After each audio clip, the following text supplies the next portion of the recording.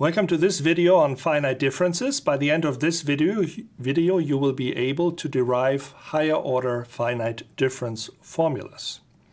Okay, so now in a prior video we did Taylor series expansions for the neighboring points xi plus 1 and xi minus 1.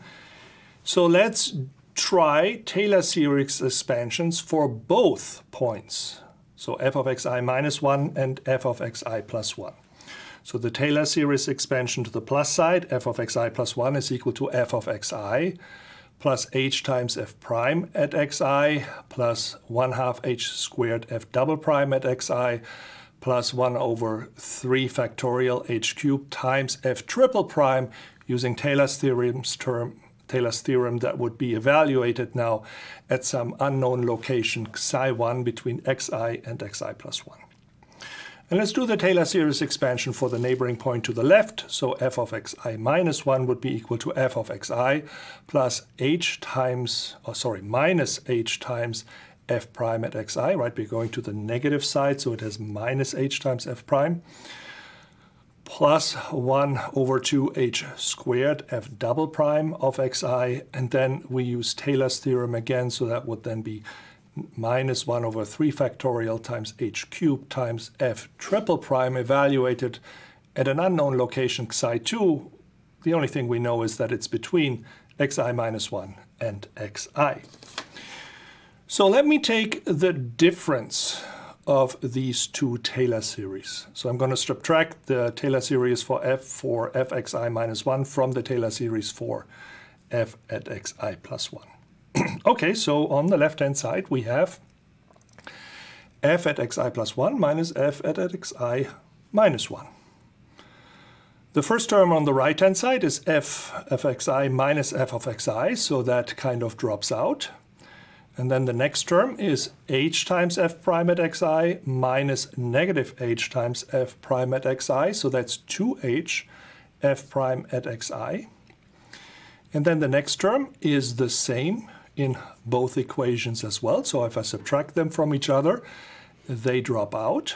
And then the only term that's left here on the right-hand side is this Taylor's theorem term, which is 1 over 3 factorial times h cubed times the third derivative of f evaluated at xi1 plus the third derivative of f evaluated at xi2. Now, I was interested in calculating f prime at xi, so let me use this equation now and solve for f prime at xi. So I have f prime of xi is equal to, the terms here on the left-hand side, f of xi plus 1 minus f of xi minus 1 divided by 2h. And then the only thing that's left is the Taylor's theorem term, which is then divided by 2h. So it is 1 over 3 factorial, that's 1 over 6, divided by 2, so it's 1 over 12, h cubed divided by h is h squared, times the sum of these two third derivative terms. Okay, so if I use the following term to approximate f prime, f of xi plus 1 minus f of xi minus 1 divided by 2h, I will make an error.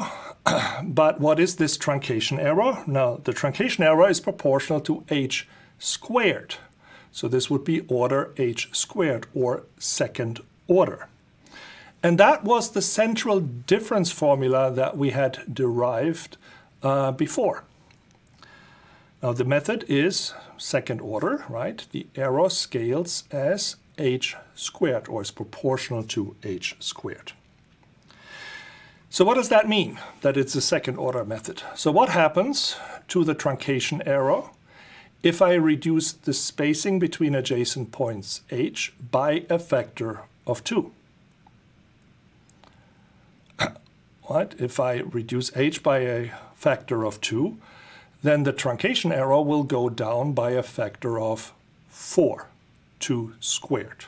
Second order, I have to square this, so it goes down by a factor of 4. Now, how did we achieve this higher order compared to the forward differences or backward differences, which were just first order? How did we do this? Well, what we did is we combined two different Taylor series together in such a way that it eliminated the lowest order or the lowest power of h on the right-hand side. And the lowest power of h on the right-hand side there is h squared. Well, there's an h as well, but that is multiplying f prime, and I want to calculate f prime, so I better not remove that term. So the next one here that I have now removed by combining these two Taylor series is the h squared term in the Taylor series.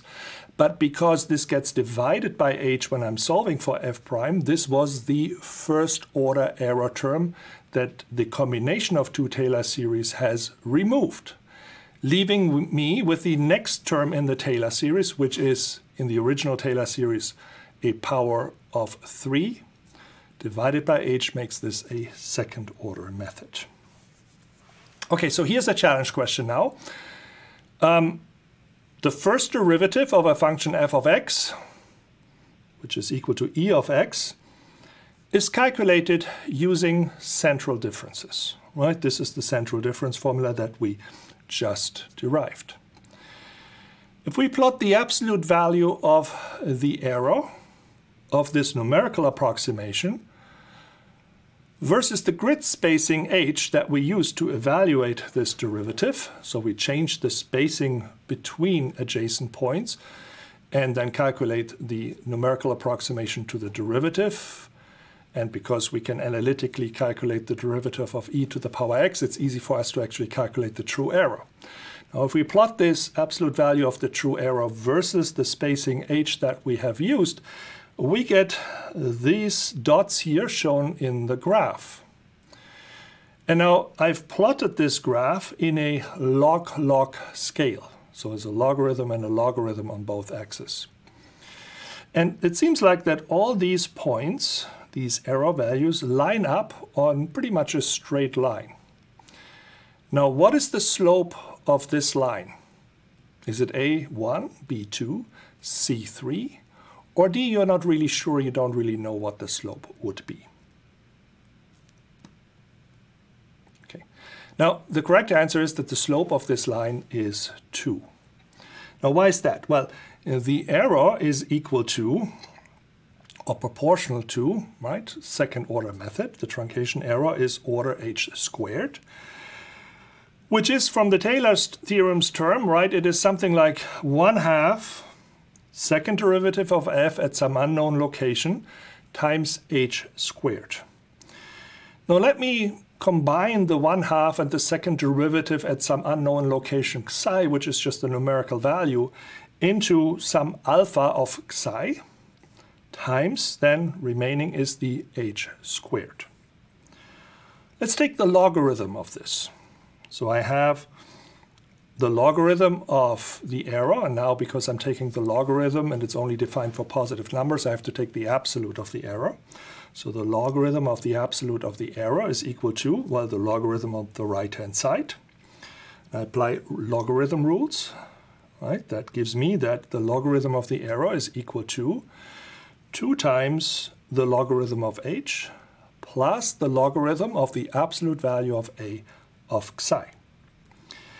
Now, because I've plotted this in a log-log graph, you see that, right, if I'm plotting something like log of the spacing versus log of the error, you see that the factor that multiplies the log of h is the slope of this line, right? And the slope of this line is the order of the method, which was 2. Okay. Now, we had the idea of combining Taylor series to increase the order of our finite difference approximation. So can we push this idea of eliminating lower powers of h even further, right, using additional Taylor series terms? Okay, so let's give this a try. So here's my Taylor series for f of xi plus 1. As before, I just carried a little bit more terms in here. Now, if I solve this for f prime that I'm interested in, right, we are left with a leading order error term that is first order. It's the h squared of the next term divided by the h that in the Taylor series multiplies the f prime. So that's the lowest power of h. Now, if I want to improve my order, I have to get rid of this specific term. So can I get rid of this h squared term in the Taylor series by using a second Taylor series, for example, for the point xi plus 2? Okay, so I'm adding the point xi plus 2 into the mix, and I'm writing the Taylor series for it. So f at xi plus 2 is equal to, now my Taylor series expansion is still around the point xi, because that's where I want to know what the first derivative is. So f of xi plus, now the distance is 2h because it's the second point over. So 2h times f prime of xi plus 1 over 2 factorial times 2h squared times f double prime at xi plus 1 over 3 factorial 2h cubed times f triple prime at xi plus the associated fourth order term and so on. Now the question is, how many times f of xi plus 2 has to be added to the first Taylor series to eliminate the h squared term? So I have the term from the first equation. That's 1 over 2 factorial h square f double prime of xi. How many times do I have to add the second term to it? So how many times? Let me just call that c. So c times the term from the second Taylor series, 1 over 2 factorial 2h squared times f double prime at xi. How many times do I have to add them together to get rid of it? So that to make this equal to 0. Well, I have an equation here that I now can solve for c. So let me divide by 1 over 2 f double prime xi times h squared. So that makes this first term 1. And the second term here leaves me with a 2 squared, a 4. So 4 times c. And that's equal to 0. So that means that c has to be equal to negative 1/4. So if I add negative 1/4 times this second Taylor series to the first Taylor series, I get rid of the h squared term, and I'm left only with the h cubed terms. Okay, so let's do this. So f of xi plus 1 plus c times f of xi plus 2. What do I have? Well, I have f of xi, right, from the first equation. And now I'm subtracting 1/4 times the term from the second Taylor series, which is just the f of xi plus 2, right? That's what's on the left-hand side of the equation. And what do I have on the right-hand side? Well, I have something multiplying f of xi. From the first equation, I have the 1. And from the second equation, I have the negative 1/4. So it's 1 minus 1/4 times f of xi. Then I have the f prime terms. Let me factor out f prime times h. So from the first Taylor series, I have the 1. And then from the second Taylor series, I have 2 times negative 1/4. So minus 2/4. And then I came to the h squared terms. What are those? Well, I kind of know what they are. They're supposed to be 0, but let's just check this. So if I factor out h squared times f double prime, I have from the first equation just 1/2. And from the second equation, I have 4 over 2 times 1 over 4 with a minus sign. Okay, and then next term over. And let me factor out h cubed times f triple prime. So from the first equation, I have 1 over 3 factorial, which is 1 over 6. And from the second equation, I have 2 cubed, so 8 over 6 times negative 1/4. All right. And then I have these additional terms over here that I'm just going to shorthand with plus dot, dot, dot, dot, dot. Okay, so let's simplify this. I keep the left-hand side the same. 1 minus 1/4 is just 3/4 of f at xi. 1 minus 1/2 is 1/2 h times f prime at xi. And then 1/2 minus 1/2 is 0. Good, so that's what I wanted to do, right? The combination to get rid of the h squared terms, so that checks out. And then I have 1/6 minus 2/6, which is negative 1/6 h cubed times f triple prime plus infinitely many additional terms. Okay, let me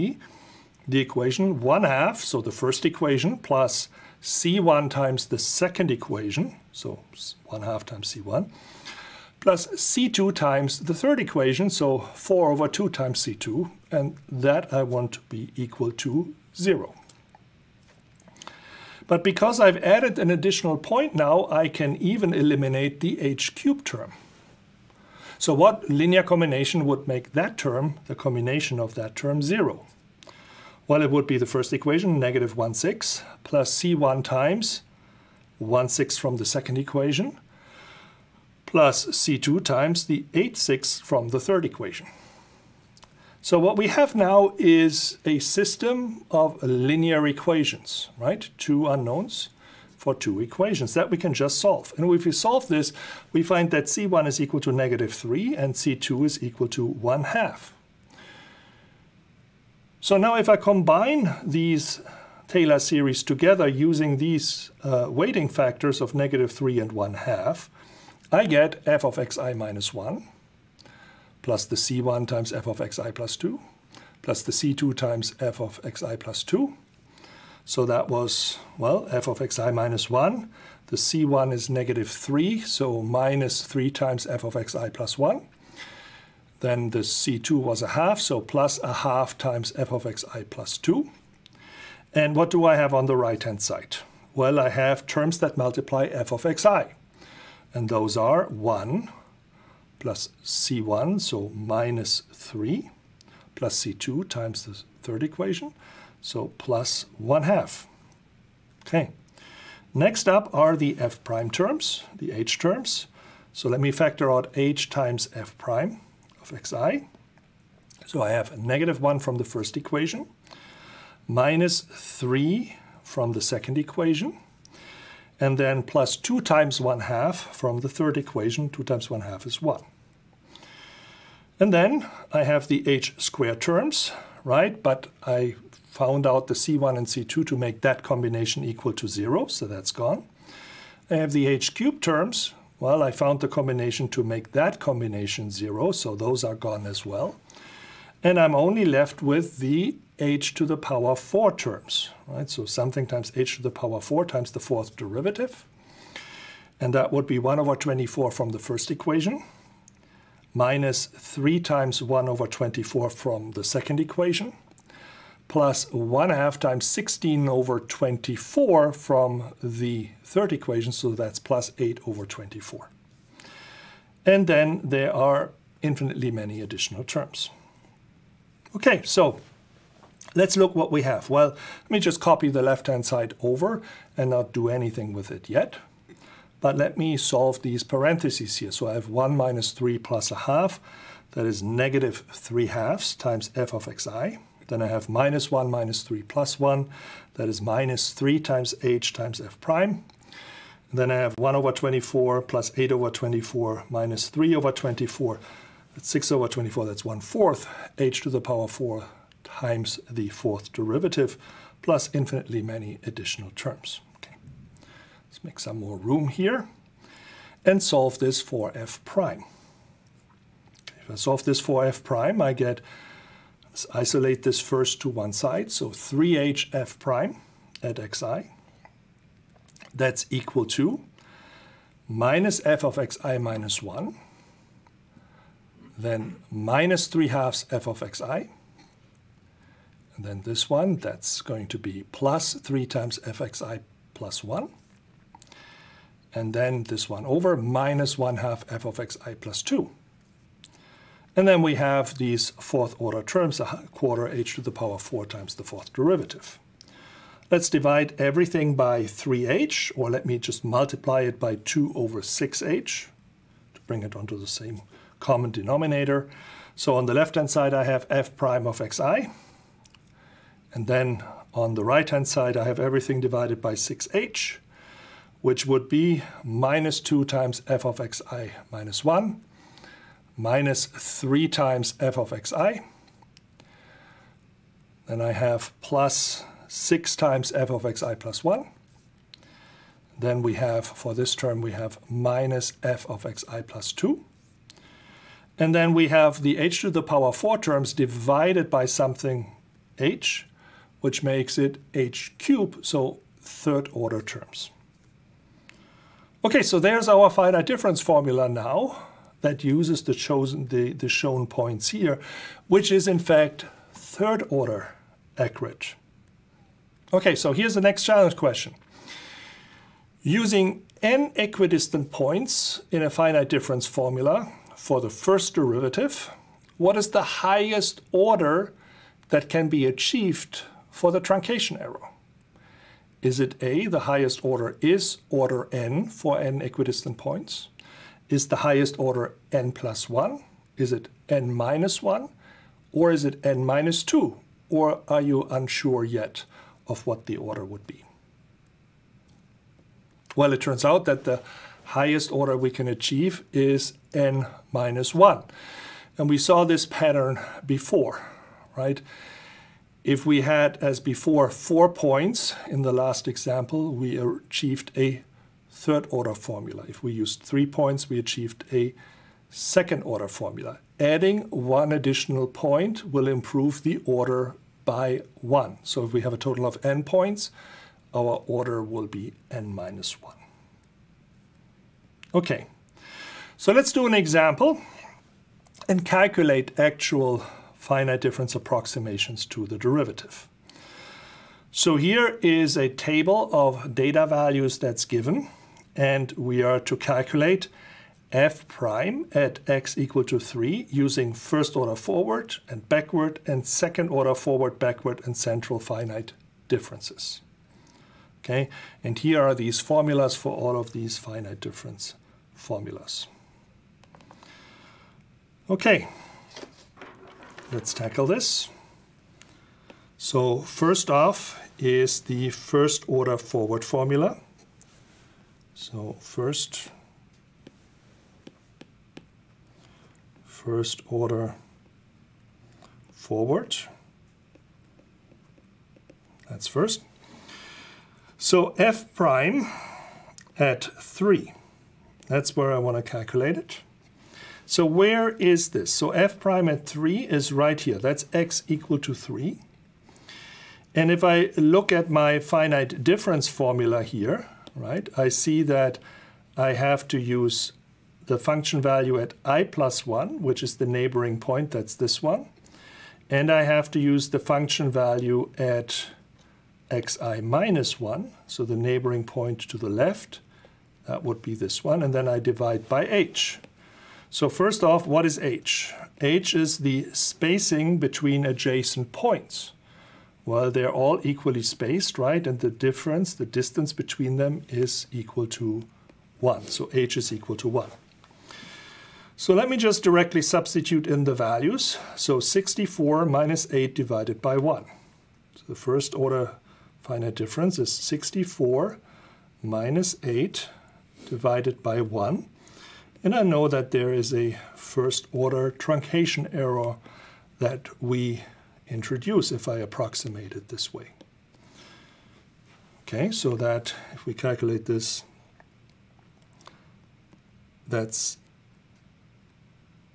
hold on, made a mistake, right? First order forward. So what did it say? F of xi. Well, f of xi is where? When it's not 1 to the left, it's this point here, right, where xi is equal to 3. So that's my blue value. So it is not minus 8. It is actually minus 27. That's my blue value. Okay, so that's 64 minus 27. That is equal to 37. Okay, so that's my first order forward. Let's do first order backward. Okay, so f prime of 3 is equal to, here's the formula, f of xi minus f of xi minus 1 divided by h. So my f of xi is this cyan blue value. Then I need a value to the left of it. Okay, that would be this guy here, the neighbor to the left. That would be my f of xi minus 1. So that means f of xi is 27 minus my neighbor to the left, that is 8, divided by h, which is equal to 1, plus first order terms. So this would be my orange, that comes from the table, that is my 8. And the cyan value is the 27 from the table. So 27 minus 8 is 19. Okay, so that's first order backward. Let's do second order forward. Okay. Second order forward is this formula over here. So I'm going to the right into the forward direction. And let's see what I already have marked. So I already know f of xi, that's the cyan. Then I have this green, that's f of xi plus 1. And then I need one more, that's the f of xi plus 2. So let's just substitute those table values in. So f prime of 3 is equal to minus 3 times 27 plus 4 times 64 minus 125. So the 125, right, is the f of xi plus 2.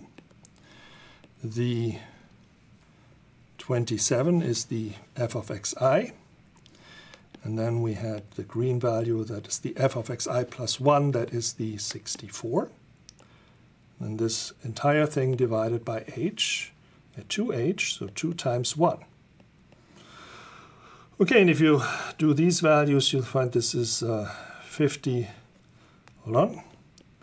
If I use an equal sign, I have to say that I have second-order truncation errors.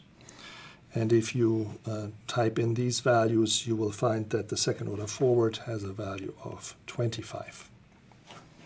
Okay, let's do second order backward.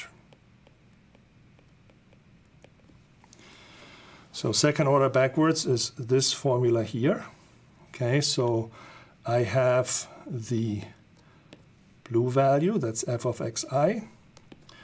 I have the f of xi minus 1 value, and let me mark the f of xi minus 2 as yellow. So let me write this out and just substitute in the values. F prime at 3 is equal to 3 times 27 minus 4 times 8 plus 1. Okay, let me color those. So that's the 1 from the table. This is the 8 from the table. This is the 27, the f of xi. And the entire thing divided by 2 times h, so 2 times 1. If you type in these values, you will find, hold on, I forgot, second order terms. In order to be able to use the equal sign, typing in these values, the approximation is, turns out to be 25 as well. And then finally, central, finite differences, so second order central. Okay, so second order central is right here. So I have f of xi plus 1, that's the green one, minus f of xi minus 1, that is the orange one. So the green value minus the orange value. So that would be f prime of 3 is equal to green value, so 64 minus the orange value is 8 divided by 2 times h, 2 times 1, plus second order terms. That's approximately equal to 64 minus 8 is 56, divided by 2, that's approximately 28. Okay, so I have, of course, not always the same value, because each one of these formulas has a different truncation error, but they're all more or less in the same ballpark. Thank you for watching.